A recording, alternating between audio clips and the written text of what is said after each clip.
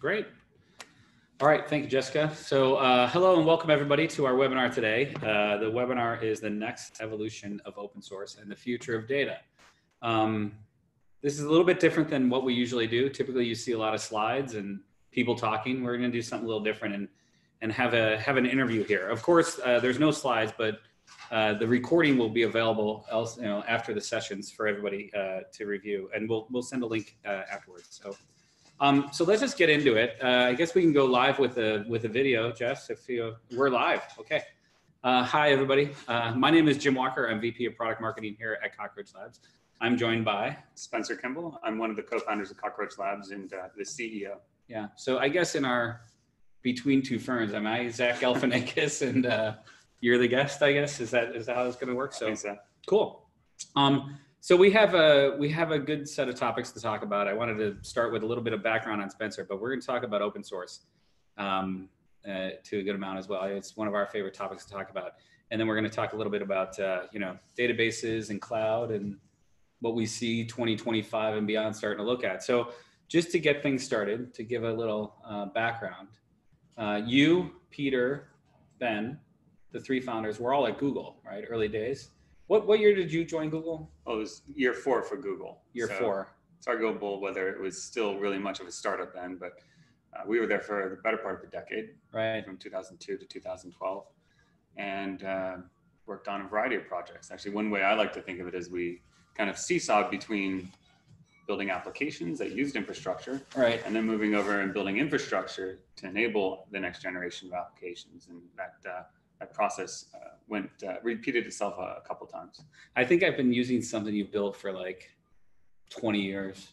I was originally I used GIMP, so I think you and Peter built out GIMP too, right? That's so right. If people aren't familiar with that, it was a graphical photo manipulation tool. It was like everywhere. It is. It's still available. Yeah, which is amazing because we stopped working on it in 1997. So it's the power of open source. It's still going strong. But I think the back end, a lot of the stuff that you worked on at Google as well, even early days, all the way through your whole career there. What did you work on while you were at Google? You and Peter were together a lot of that time, right? There was definitely significant overlap. Well, we did diverge in some cases. The same with Ben. Ben and I got started together actually on the AdWords project. Right. And we built all kinds of things. We wrote the Google Servlet engine, which was a replacement for Tomcat to kind of look more like Google, the way Google liked to run applications in production. We worked on an ORM for Google. We worked on their database sharding issues, right, which was a bit of a war room for several months of trying to make that thing scale appropriately. And then I moved over more into the straight infrastructure side, started working on distributed file storage. Mm-hmm. And that ended with about 5 years spent on a system called Colossus. Yep. Peter worked with me on that directly. Ben worked on Google Reader, so he kind of went the application route at that point. Pete worked on some computer vision stuff at some point, so we kind of all over the map, but we got a nice sampling for both the kinds of opportunities in terms of what kind of applications you could build, and the challenges, which often, in Google's case at least, were an opportunity to really invest in R&D and solve a problem in a new way using the fairly unique at the time combination of users everywhere around the world, right, and incredible ability to distribute a new application to those users because of the power of Google's platform, but also Google's incredible investment in their sort of private cloud infrastructure, which of course has been extended into GCP in the modern era. But that was in the aughts quite an incredible thing to have as your reality, a data center in every region, in many cases multiple data centers. What kind of new infrastructure could you build when that was your reality? And the answer was quite a bit. Google was willing to invest in it. Right. I always joke that Google builds new things because they can hire a bunch of really great engineers. It's like, yeah, why did they have to rebuild Tomcat? Well, it's not because they had to hire, it's because they actually had a different vision of what this stuff was, right? And so, what were some of the things that were behind, Colossus and the build out of a file system, that had to scale globally? That was important, early days at Google. There are a couple of things, but it all had to do with scale. Yeah. And previously, Google's first attempt at this was something called GFS, which is the Google File System. Right. Colossus was the successor, and the reason for Colossus, there were two big ones. One was they needed to make clusters that were 10 times larger, or even maybe 100 times larger than the biggest they could do with the architecture that GFS was built with. It's kind of like these architectures, they do really well for a certain number of years, and then they start to get a little bit long in the tooth. Right. Google's solution wasn't to keep trying to upgrade the same one with all the legacy code paths and all of the bells and whistles and things that had evolved over the years. Their solution was, you know what, we're going to redesign this from scratch with something that doesn't have any of the bells and whistles. We're going to do it for just a single use case, and then we're going to expand it a little bit to get the next use case. Then we're going to expand a little bit more and hopefully get the next 4 use cases, then a little bit more and get the next 20 use cases. Right. And then they'd eventually move everyone over, and then they sunset GFS. And that took years to happen, but it's mostly about scale. And then the other big thing, which comes with scale, is how do you save money? Right. Because Google was shoveling truckfuls of cash, and continue to, of course. And the question is, can you shovel half truckfuls of cash? And the answer is yes. Interestingly, with distributed file storage, there was some things that Google definitely didn't invent, but were well known, called Reed-Solomon codes, that would decrease the amount of replication necessary in order to store data with the same level of the same guarantees around availability. Right. And it's just really interesting trade-offs in the space, but that was one of the big things that was different about Colossus. It cut the effective cost of storage from 3x down to about 1.666 repeating. Right. Yeah, I mean, fast forward today, and a lot of what they learned early days, right, and kind of you being on the front lines of that, is a lot of stuff that's being applied today. And I think the move to the cloud is because of this, the reduction in operating expense, right? Like, and you have to go through these efficiencies to actually make that happen. I mean, you know, you talk about how they invented tools, or they iterated on tools as well to kind of accomplish things. You know, they also had Bigtable, and I think that's now like consumer grade, right? Like we see people use that all the time. It's fantastic, right? What about from a relational data point of view? I think you were there kind of watching what happened as well. And then after Google as well, you witnessed some of this, right? Yeah, you know, when I started Google, as I mentioned, I was on the AdWords project, and the AdWords had opted to use MySQL. And the first version, I'm sure, ran on one MySQL database. And then that started getting too large. And so they said, okay, we're going to shard, and we'll put some customers on shard 1 and some on shard 2. And the application will know based on the customer ID which of those databases to talk to. Then it went to 4 shards, and then it went to 8 shards. That's where things started really running into all kinds of technical problems. And eventually that system, long after I had stopped working on it, had gone to 1,000 shards. But long before that happened, and it did get replaced at that point with Spanner, but long before that happened, the sharding of MySQL at the application layer became, I'd say, an anti-pattern within Google. Yeah. So it was, I wouldn't say outlawed, because other things did, you know, follow suit, especially in the acquisitions that Google made over the years. But Google decided this is a solution that we don't want to embrace. We don't want this to be ubiquitous at Google. And instead, how do we build new kinds of databases? And you mentioned relational. I think in the early days, Google decided that, you know, relational just was too difficult to do, and also accomplish what they wanted to accomplish, or maybe needed to accomplish, in terms of just massive scalability of the systems. Yeah. So Bigtable was the first real read-write style database. What year was Bigtable? That was came out. Well, it was, the paper was in 2004, I believe, but of course it was under development quite a bit earlier than that. Made it into production earlier than that. You know, Bigtable was, you know, I think most people would cite it as being the advent of NoSQL. It really is. And I think the really important thing to realize, at least from Google's perspective, is NoSQL wasn't created because people didn't like SQL necessarily. It was created because SQL and elastic scalability were too much to implement together. And so you got to choose one or the other. SQL wasn't, you know, many of those use cases that Bigtable was initially applied towards, you know, they had simplifying assumptions. Right. But we don't really need to have transactions, and we certainly don't need this relational querying capability. So we can simplify those things, get the scale and the replication and so forth that we're looking for.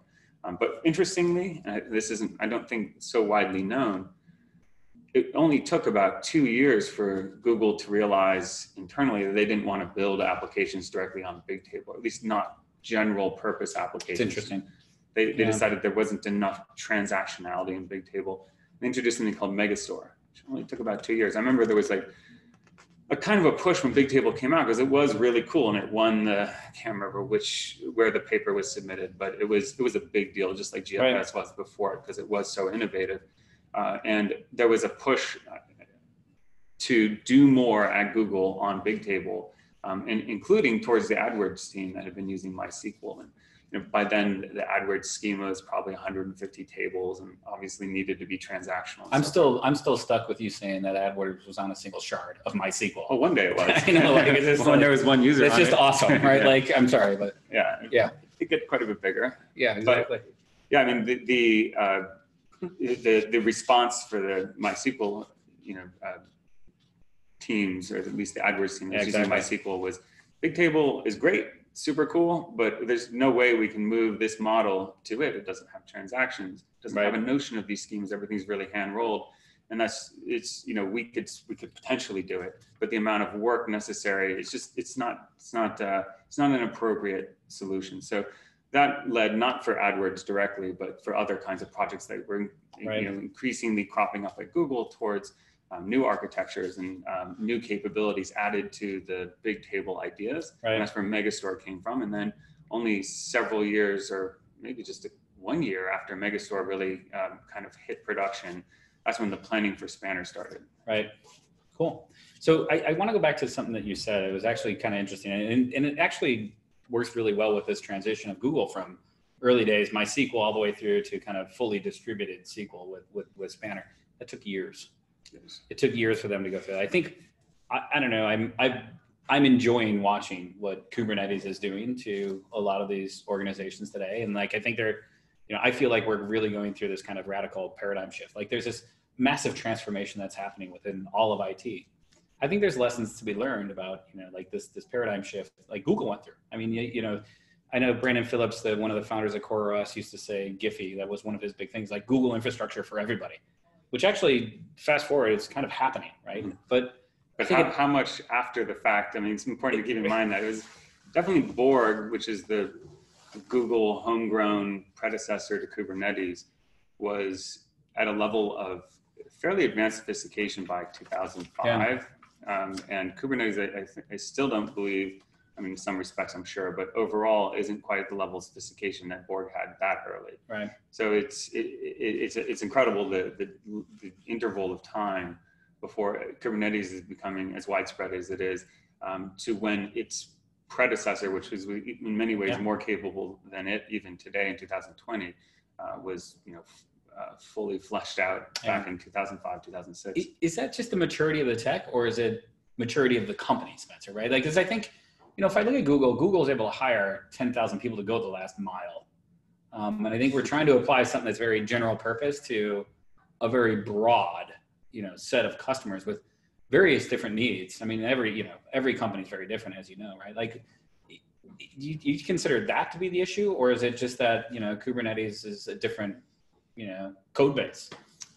I think you bring up a really good point, and it's a unbelievable double-edged sword at Google, right? Yes, they have a tremendously, pedigreed set of engineers at Google, and the bar to work there is quite high, and you expect those kinds of engineers to be the ones that can read the source code and figure things out for themselves where they run into a problem, and they do, believe me. Like an engineer not related to something like Borg would go in there and modify it and send out a pull request all the time. Right. And that was what you would expect from your customers. And so Borg, of course, grew and evolved very quickly in that sort of an environment. And so that's the nice sort of cutting edge of the sword that cuts away from you at Google. Where it actually ends up cutting them is that they often then take those solutions, try to polish them, put them into their cloud, and then leave much of the broader public ecosystem with a solution that there's a big impedance mismatch, right? Either it's too complex, it has non-standard APIs, and Google's unaware of this, and progressively seem to get better as they iterate and put things into the cloud. But it's their blessing and their curse that the customers for all of this infrastructure and the first iterations are internal to Google, and then when they try to go external, there's a big bridge to cross. I've joked about this for years. It's like when I first started using Google Slides, I'm a marketer now, I don't code anymore, right? But like it took me forever to actually like Google my mind or something, because like I had to think differently, right? And like all their products are really good, and it's like that last 10% you kind of got to manually start to do things. And I think that's kind of been one of these things. I think that's happening with Kubernetes, but I think Kubernetes also has a very rich and complete and activated, that's for sure, open source community built around it, right? And so let's just shift a little bit. One of my favorite topics to talk to you about is open source. I think open source it's a hot topic these days, right? What do you think why is that, right? Like I think I won't see it. I'll leave it as open as that, and we kind of see where we go. But why is you're asking me these questions? Because I feel like you know more about open source. No, I don't. I just love it. I love it. It's a great topic, right? It is a great topic, and people are very interested in it for good reasons. Yeah. And I think the biggest one is just the consumption model, and I think that's what just rocketed open source into the dominant software paradigm. Right. And the reason is, there's a strain of open source thought that's, very principled and idealistic, exemplified by someone like Richard Stallman and the GNU projects. And I'm sympathetic to that, but I think what really launched open source into the mainstream was the fact that previous to open source, a developer wanting to use software had to go through procurement, right? Which is an incredibly painful process. You have to get budget. You have to work with the sales folks from whatever the vendor is. The information about that software was difficult at best. You might have to read a review in a particular journal or something like that in order to. And even if you didn't go through procurement, it wasn't approved, right? Like the early days of Linux, people would try to use it. And it was like, no, you couldn't put that into production. Like it was to safeguard the company, right? And so the procurement was there to like safeguard them, but still. And the knowledge of how to use the software that was closed source was often limited to a set of printed, stacked up manuals. If you were lucky, if there was even that much information, you couldn't consult the source, of course. So getting started with it was a very slow process. So if you just think about what's the time to value from when you conceive of an idea to when you can get the proper, infrastructure, or tools, or libraries, or whatever you needed to build it.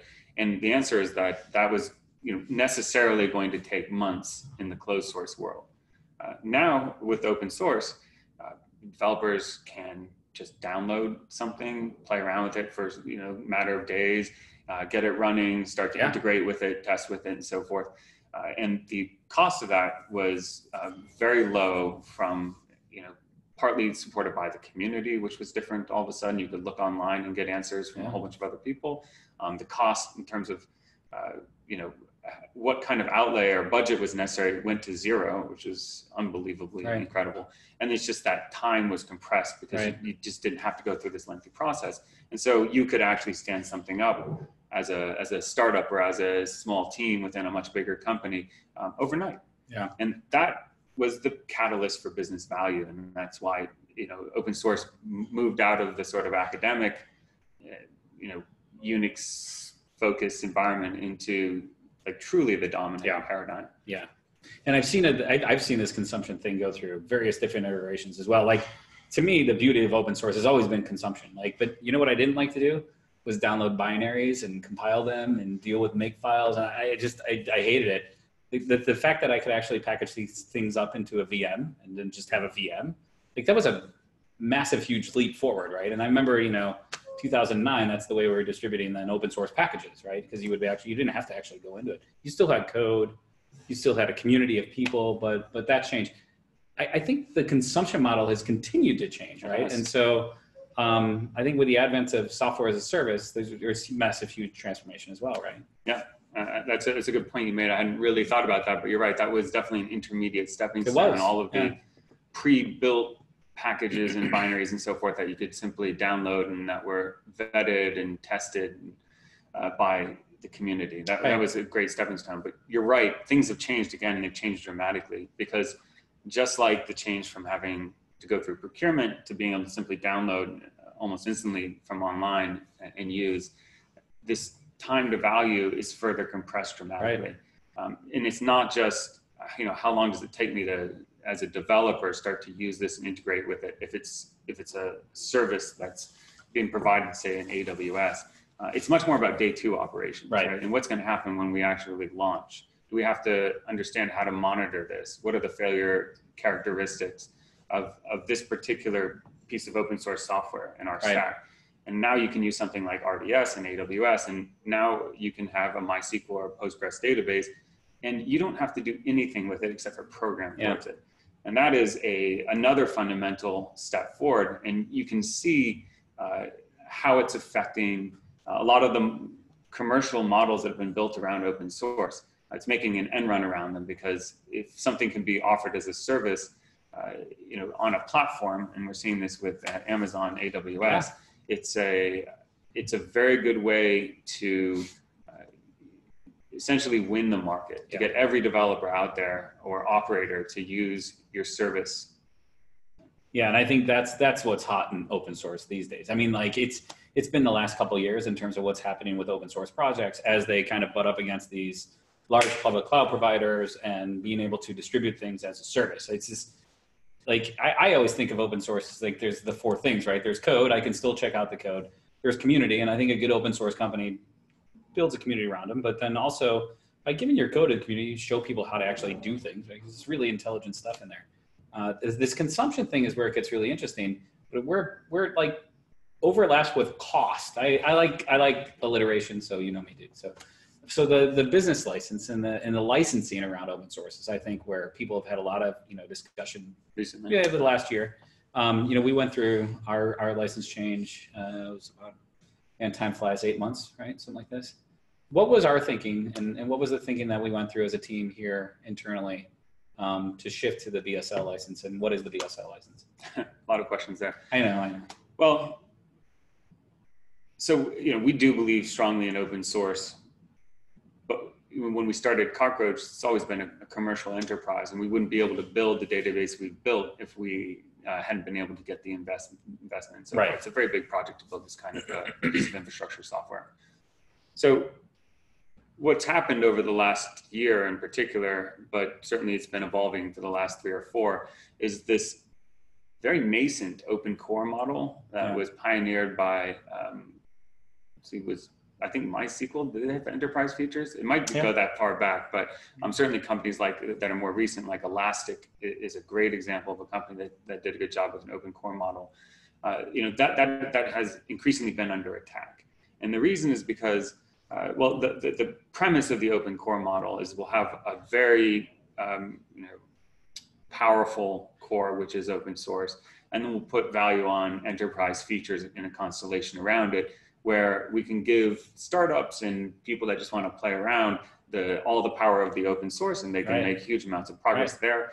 A bigger company that wants to use that open source is going to want not just support and indemnification, but additional features that really make sense in an enterprise environment. LDAP and Exactly. Certain integrations, absolutely. And so what we've seen though is that the expectation was that the really big companies that own the platforms like AWS and Google and Microsoft wouldn't deign to compete directly with those open core companies on their enterprise features. Yeah, they might provide the core that's open source, and that's just good competition, in my opinion. That is completely allowed by open source, and I believe it was very much contemplated by the companies. Which is, think of, if you're Elastic, you might say, okay, well, Amazon can compete with us because they're just going to use our core, and we can get the big enterprises that are moving onto the cloud because we have all these offerings that you really do need as a big company.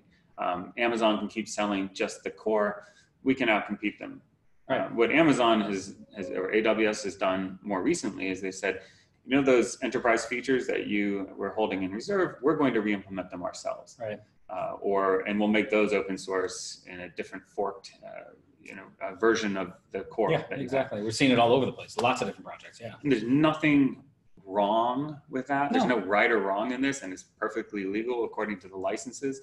And it makes sense from Amazon's values perspective, which it's just obsess about the customer, right? Exactly. It's like, can they provide a cheaper alternative that's just as good as what Elastic's providing? Yeah, they can take the core and they can re-implement these things, and then they can provide something that's going to, you know, be a cheaper alternative for their customers. Totally makes sense, right? But it also puts a huge amount of pressure on a company like Elastic or a company like Cockroach Labs that's depending on that model not being competed with on enterprise features, and that was baked into how you approach the model. And the problem is, of course, that Amazon has an incredible platform from which to compete. Yeah, exactly. Right? They have the you know, kind of like Microsoft Windows, and how Microsoft was able to use that platform to their advantage to beat WordPerfect, as an example, with Microsoft Word, which was by most accounts an inferior product, but because of their platform advantage, they were able to make it ubiquitous and fundamentally to drive WordPerfect on business. And I always say that, I mean, the platform point of view for them is they've made it really easy to adopt software, like really, really simple, right? I mean, it's a few clicks and you're there. Okay, there's probably a complicated pricing model, but you know what I mean? I think that's what they've done. And I think we've realized ourselves, like actually building a database is one thing, building something as a service is a wholly other function, right? And that's, I think you have to build that muscle as well, right? And I think they've done a good job, right? Yeah. I mean, AWS is definitely the world leader in services, and certainly databases as a service. They have more customers, database customers, than any other company in the world, including Oracle. They don't make as much revenue as Oracle does on it, at least not yet. Volume, sure. Yeah, volume. In terms of just, you know, sheer logo count, they're I think well in the lead, and that's incredibly impressive. I don't think anyone does services as well as Amazon does. Yeah. You know, but what does that mean for a company like Cockroach Labs? And we would like to continue to be in business, that we continue to make this database you know, as live up to its potential. Yeah.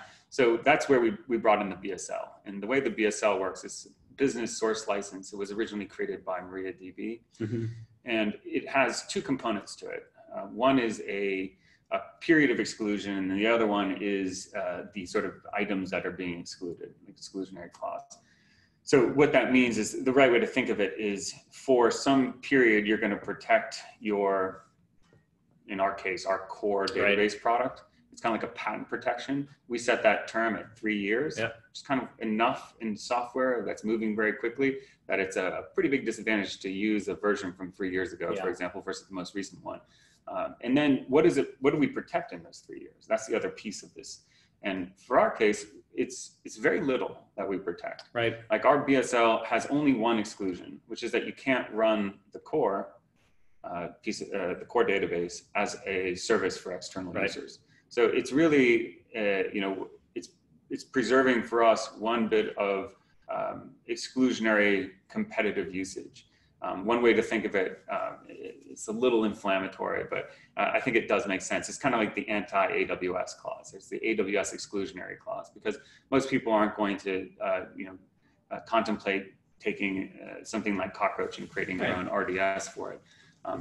But obviously, it's a huge risk when you look at Amazon's past behavior. Right. So what happens after that 3 years is that the software becomes Apache licensed. So if we released a version, you know, this month, then in February of 2023, that version would become Apache. So, you know, you can see what happens is there's this legacy of open source, pure open source that's left.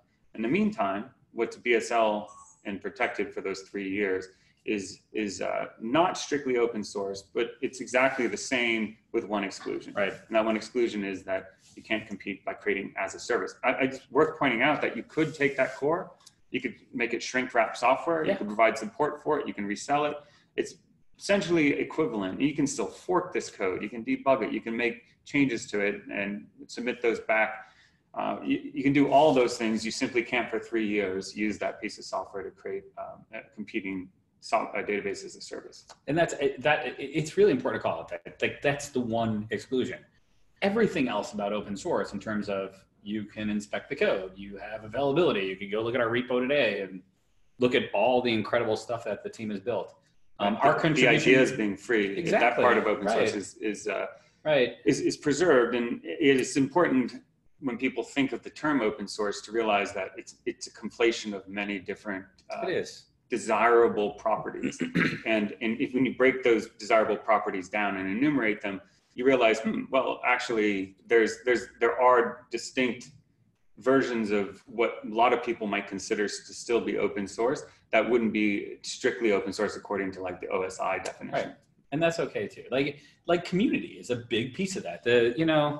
I have a lot of conversations about this with people because I believe that a company can be open source without even having open source software in many ways, because I think it's an ethos as well, right? Like contributing back to the community. Some of the stuff like Nathan and the team have done around, or not, I'm totally, Tobias has done around, contributing back to etcd. Mm-hmm. And this sort of stuff, like giving back so that other companies that are going to use these open source projects will never run into problems, and being upfront and forward about that. I want to go back, and this is kind of a good segue into the next section. I think, we agree on open source. There's also this 3-year thing that we were talking about, right? In a license and consumption, the 3 years.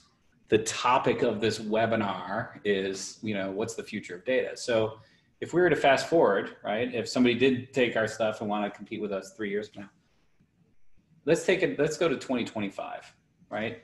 Let's just push it out a little bit further. And so what do you think the future of database technology needs to be? I mean, we've come a long way with databases over, since 1971, I think IBM did the first, whatever that thing is, right? So the Sabre reservation system. Exactly, right? It wasn't the first use of a database, exactly. But yeah, it was definitely. We've come a long way, but I mean, I think we're going through this kind of paradigm shift right now. We talked a lot about stuff that, like, I think broadly, like this move to the cloud, just systems in general, there's a whole new stack of stuff.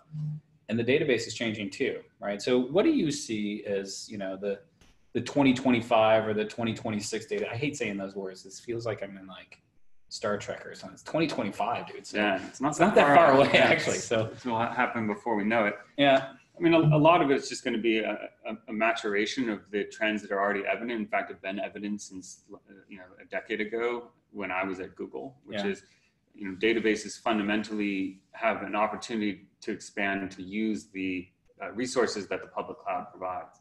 So, what does that mean? Well, certainly within a data center, you'd like to be able to add commodity hardware to a database, and it should just get bigger. It shouldn't be something where you're manually sharding and having your application direct to different databases. That's a very sort of primitive way to scale databases. Further, you should be able to contemplate, okay, we actually can use in the public cloud multiple availability zones. Right. So let's replicate across actual data centers, and that will give us less correlated failure domains. Right. So that's a way to just enhance resilience in a database. And then, looking even further afield, it's this realization that latency is starting to matter more and more. And you can't get good latency for a user in Australia if they have to hop all the way to Virginia in order to hit the microservices, talk to the database, come back out, and then go all the way back to the user in Australia. In fact, you can't do that in less than several hundred milliseconds.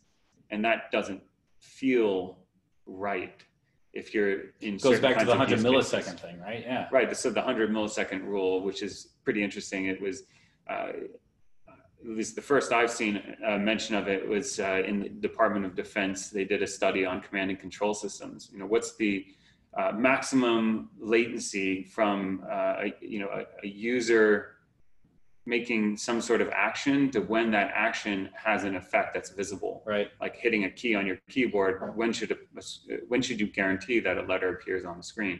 And that's 100 milliseconds. And when you go beyond that, you've introduced a delay that's perceptible to a human being. Interesting. And that can befuddle the experience of what should feel instantaneous and non-virtual. Right. And in these geographically dispersed systems, it's a big deal, right? Yeah, and from a database point of view. You've got this speed of light problems. It's not even the speed of light through vacuum. It's through lots of communication networks with plenty of delays and not a great circle around the planet either. So there's significant latency right now in virtually all use cases. If you're thinking about trying to serve a global audience, and you've deployed your application the way virtually every application is deployed, which is in a single availability zone primarily. And so everyone's going to this one place on the planet.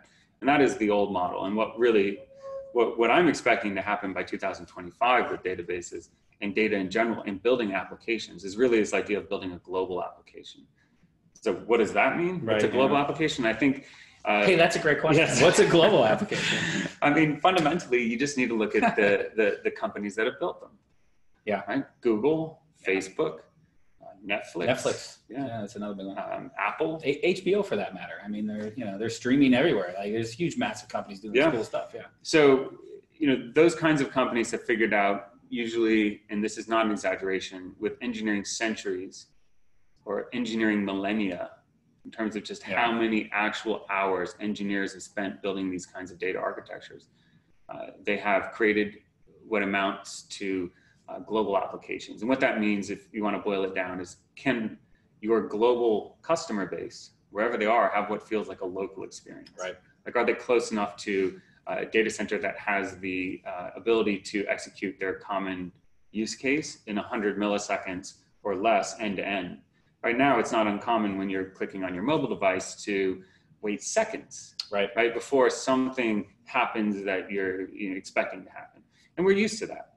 But I'm sure you've had this experience many times, but if you're on a train or you're walking through a very busy street on Manhattan where people probably should be paying attention, everyone is looking at their phone. Every single person is interfacing through this little screen into some kind of virtual world, whatever it is, right? It could be a productivity app. They could be on Slack. They could be. That never happens to me when I'm trying to get on the subway. Never, ever, ever.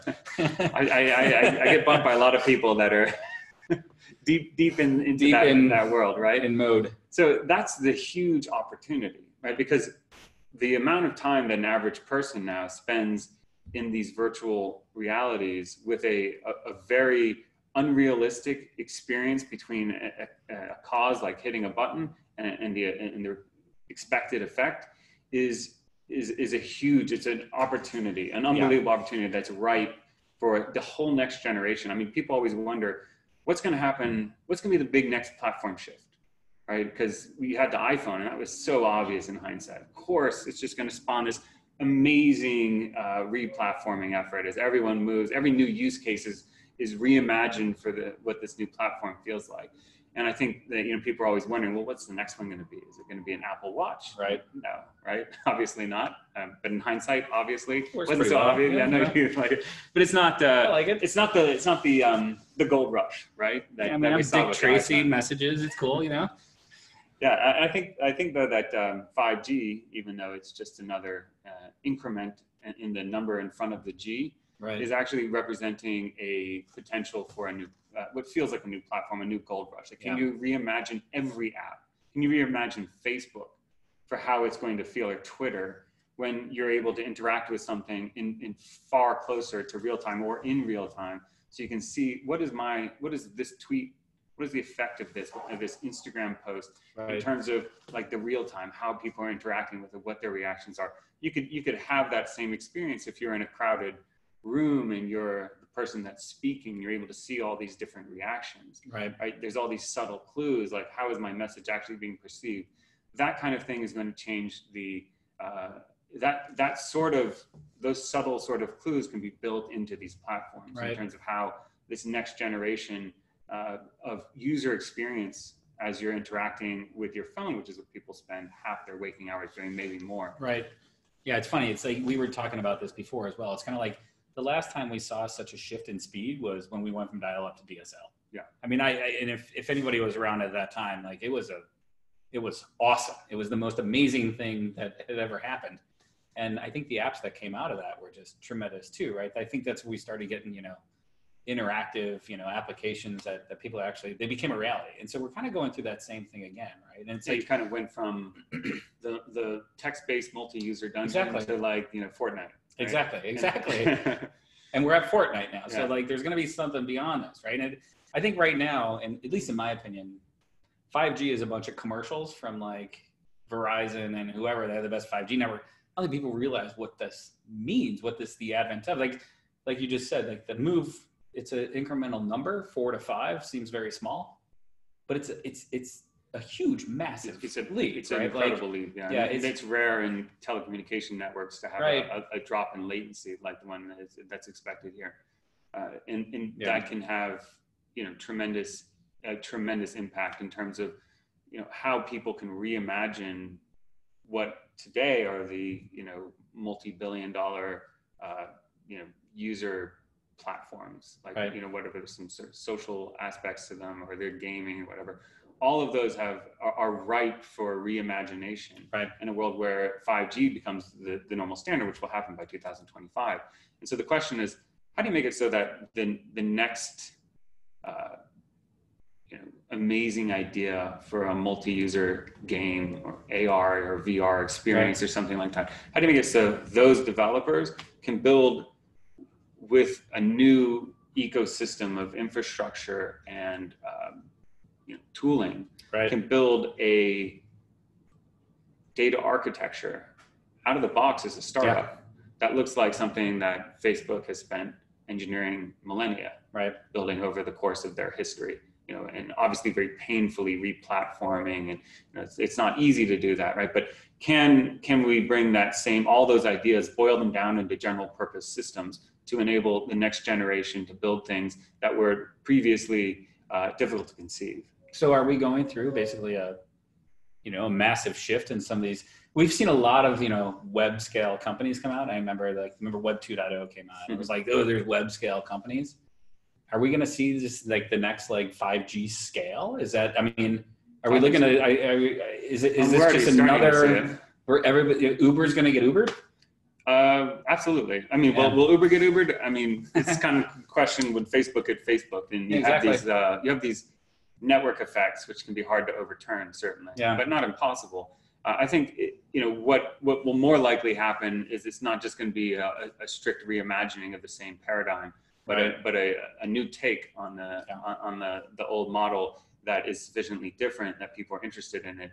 And it is very clear to me, looking at some of the newer startups out there that are using Cockroach, that where those startups are currently being run by or employing ex-Google, ex-Uber, ex-Facebook engineers, those engineers are coming to the next project with a very different attitude than they had when they joined Google or Facebook or Uber, right?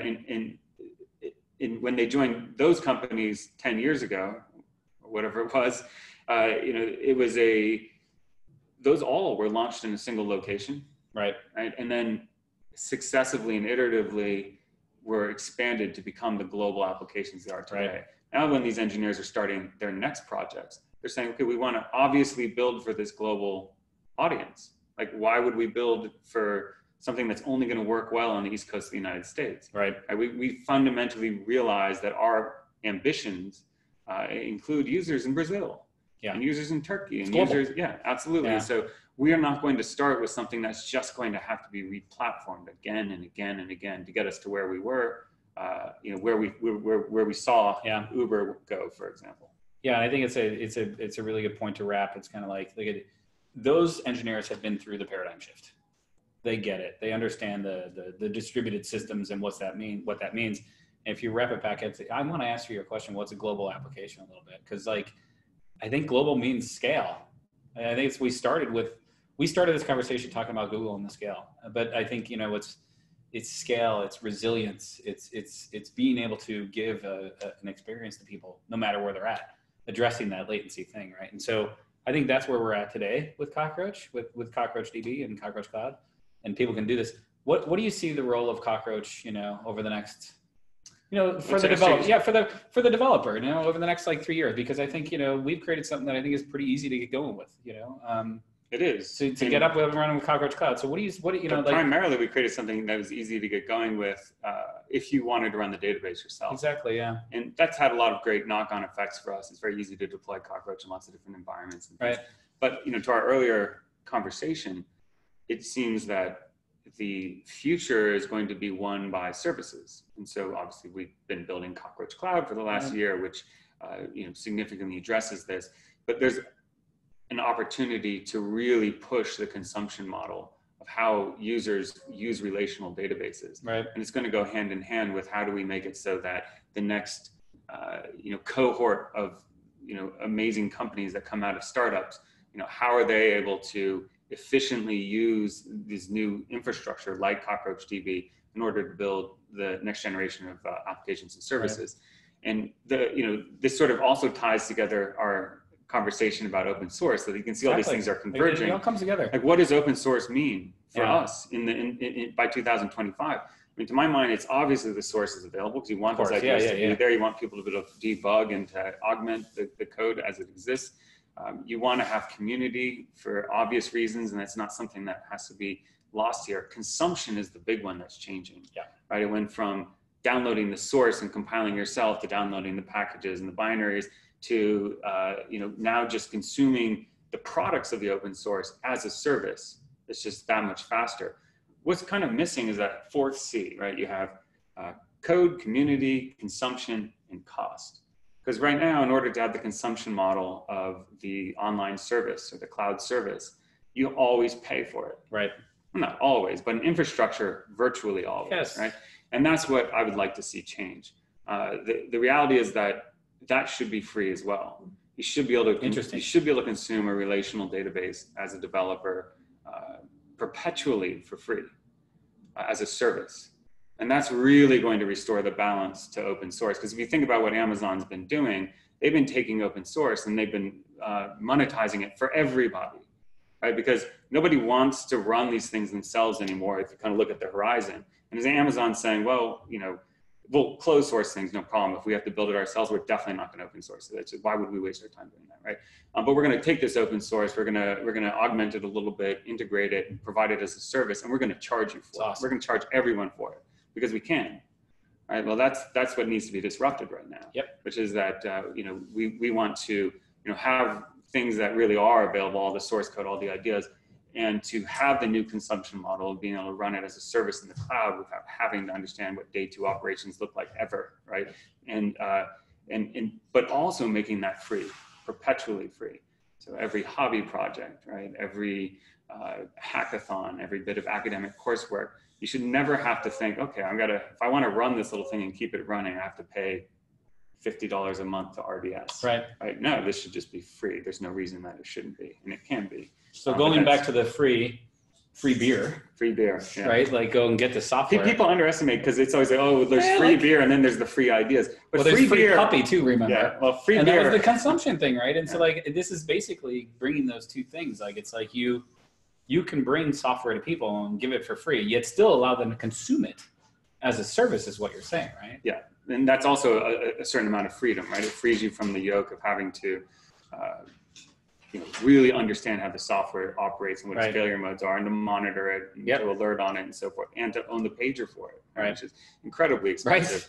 So the free puppy part. Sorry, yeah. So that consumption model is a certain amount of freedom. All of it is about freedom to a certain extent. Yeah. But the free beer, never underestimate how important that is to a developer. I don't. I don't like 30-day teasers. No. I want something. I think the analogy that resonates best with me is, what did email look like in 2003? Mm-hmm. You had Hotmail and Yahoo Mail and AOL Mail. Do people really use those anymore?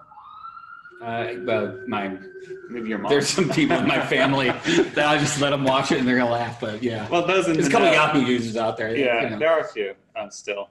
But Gmail did really flip things on their head, which is, okay, this email is actually expensive if you want to have more than 5 megabytes in your mail spool if you're using a web email address. Right.